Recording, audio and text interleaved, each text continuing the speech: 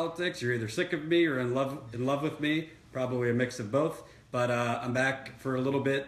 I'm with an attorney who's been on the ground here in East Chicago trying to help the residents of West Calumet Complex. West Calumet Complex was the original complex here that was being had a forced eviction in the summer because they found 218 times the allowable lead level limit in the soil. So 218 times the allowable limit, which if you ask me is 0. And it was all low-income African Americans in that complex. And frankly, the EPA and the city knew about high levels for many, many years. They just tested it comprehensively this year. They also originally did not test for the water in that complex.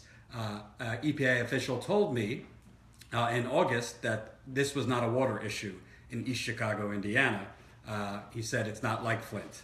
And then in December, it was revealed that they started finding lead in the water, in both in residential homes and this apartment complex. So either the EPA was hiding something or grossly negligent because they were not testing water at that time.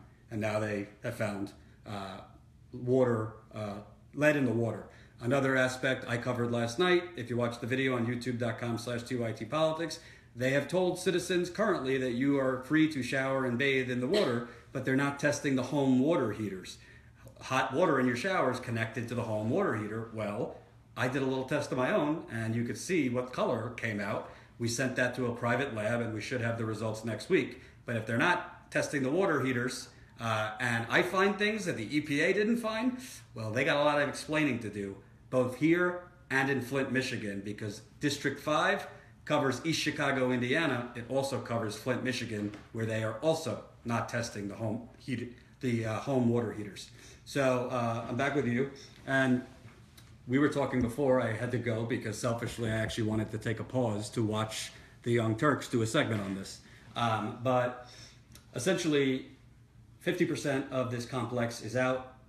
They've been, you were saying it's been improved, the communication with them, the assistance, both financial, telling them of the risks wherever else they are moving environmentally, getting their housing vouchers, all that. It's definitely improved, but there's still people struggling to have to move. Yeah, so about half of the complex is still there, and they're still searching for another place to go with their vouchers.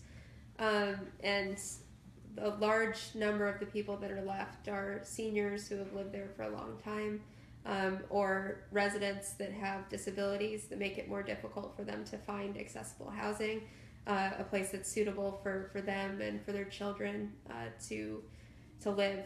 And so while there is a better system in place than there was back in August when people were originally given their vouchers, there's still a lot of struggles for the residents.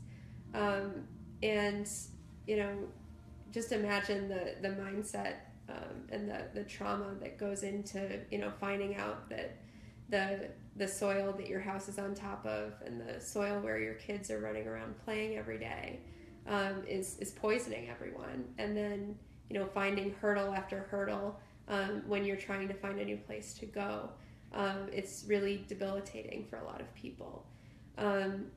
So residents, they have their voucher, but they might encounter discrimination from a landlord that doesn't want to accept a voucher.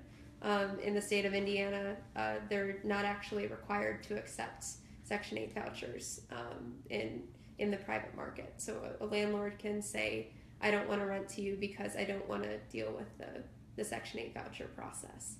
In other states, for example, in Illinois, and in Chicago and Cook County specifically, it's illegal to discriminate against somebody because they have a Section 8 voucher. You can't say, I don't want to rent to you because of this.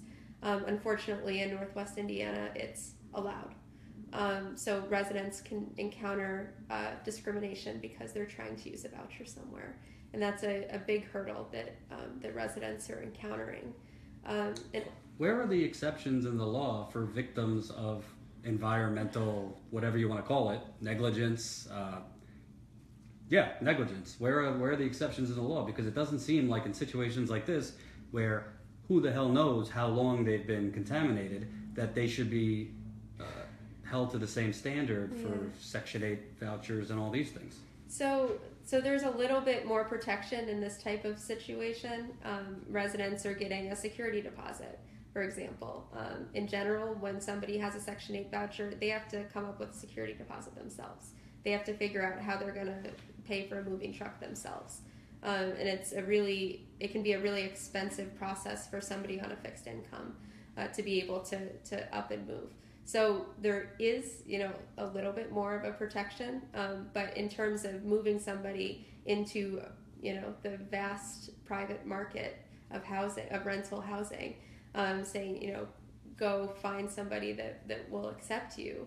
There's just less regulation about that. Of course, you still can't discriminate against somebody because they're African American or Latino. Almost all of these residents are African American or Latino, so there is potential discrimination there. But in terms of the not wanting to go through the voucher process itself, unfortunately, there's just not rules about it. And also, as all these lead crises, contamination, bacterias, who knows what we're going to find. It's not just lead. Mm-hmm. There's copper and chloroform and all things I can't pronounce. There's arsenic. Yeah. There's Legionnaires in the Flint, University of Michigan Flint campus has Legionnaires. The college was nice enough to bury it in an email, I think on like a holiday week or something like that. Half the students didn't even know. It's, what is the protections, or who is held accountable in all these places? Because is it the corporations that are contaminating the water sources that are then contaminating the pipes? Is it the city officials who aren't, when it's their jurisdiction, aren't doing the proper testing? I know you practice in Chicago, but it's a broader question. Mm-hmm. Like, when stuff like this happens, does anyone get held accountable? In Flint, they charged emergency managers. Well, Rick Snyder's sitting pretty in Ann Arbor. Here, Mike Pence hasn't even come to this area, and he's about to be vice president. It just seems like, I'm very big on injustice, and there's a lot of injustice here. Mm-hmm. Yeah, there absolutely is a lot of injustice here. Isn't it called the justice system? Of course. Yeah, it's a great irony. Yeah, I mean, there are mechanisms to hold people accountable for things, but unfortunately, a lot of the time we will task a government agency with holding a corporation accountable for the cleanup. That's what's happening here, right? The EPA is forcing some corporations to pay for the cleanup of the Superfund site. And, there's shortcomings with the way that we are doing things. And then, of course, local officials can be held liable, from a personal injury perspective, or also potentially, on a criminal perspective, could be liable for a whole bunch of different things. Every situation is different. The facts are always different. But, when there's a great injustice like this, people need to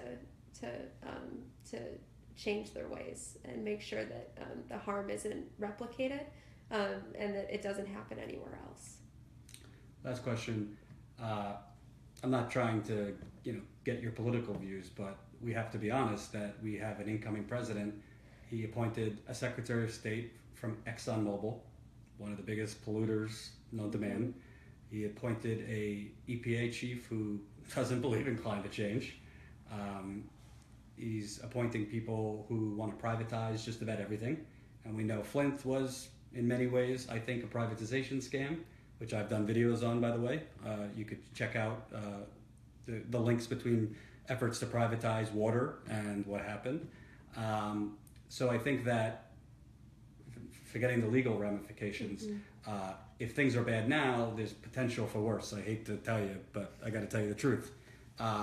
What do you think in terms of, the EPA, just environmental, holding corporations accountable? Because I think a lot of my viewers always want to know, what can I do? Like, they're viewers, but they also, a lot of them went to Standing Rock. A lot of them are part of Black Lives Matter. A lot of them, protested at the DNC. What could people do? I know you're not an activist, but it just seems like if it's bad now, these people coming in aren't particularly known to be interested in, conservation or protecting the wildlife or the environment or black people or minorities. Yeah, well, so we also, the incoming, potentially the nominated Secretary of HUD is Ben Carson. Oh, I forgot about that. So, oh, my Lord. But, if I'm going to try and be positive, because I think, a lot of the time this is what happens, right? We just kind of want to wallow in self-pity and, in the world around us. But, Ben Carson, he's a neurosurgeon, so he should understand what lead poisoning does to somebody. He should understand, the long-term health consequences resulting from, what lead does to a young child's brain. So I hope that this is an issue that he's going to take seriously. We've also heard from the incoming administration that, infrastructure is going to be a big piece of what he wants to do. So I hope that, that lead poisoning prevention and abatement and, fixing of lead pipes and remediating soil and lead paint is going to be part of all of that.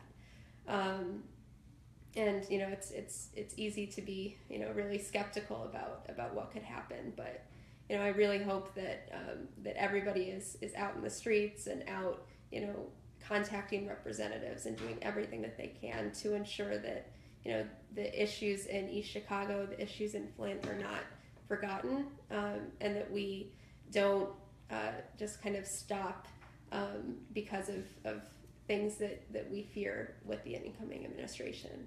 This is a really important time for us to mobilize and to work together to ensure that these injustices are remedied and that another generation of children is not poisoned. Thank you. Yeah. I appreciate it. Mm-hmm.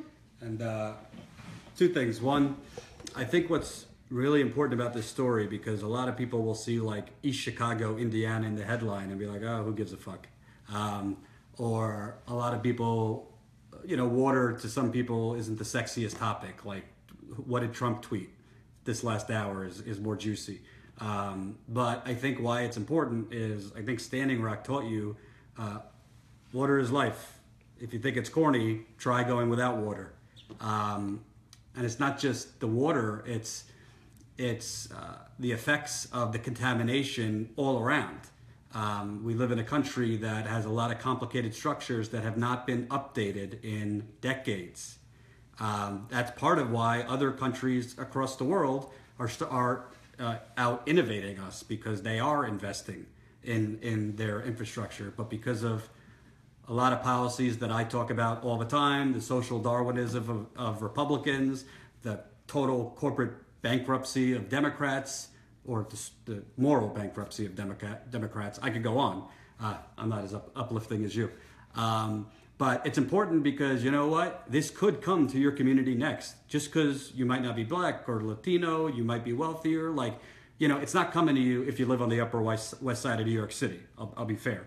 But all it takes, first it starts in black communities, Latino communities, formerly middle-class communities. I interviewed a guy the other day who used to be middle class, like the heart of Flint. Detroit used to be ground zero for the middle class. They're having water problems. Pittsburgh, I just was told, is having giant water problems. Florida, you don't think of Florida as the slums.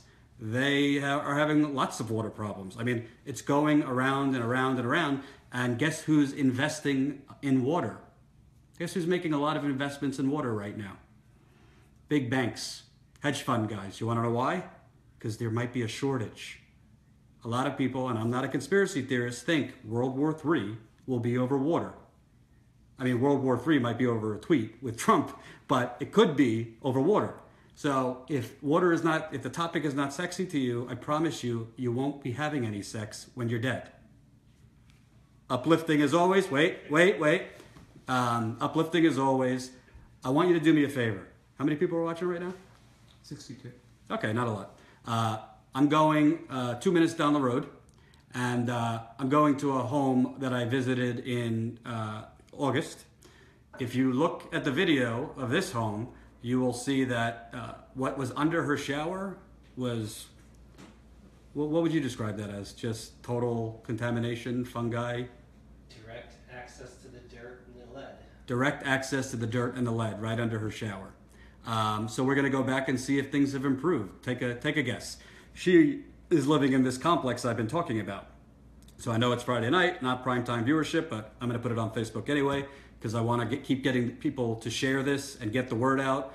This is very important, and I truly believe, when I was in Standing Rock originally in September, frankly, nobody was watching my videos, maybe a couple thousand. I would do Facebook Lives like this, not great response.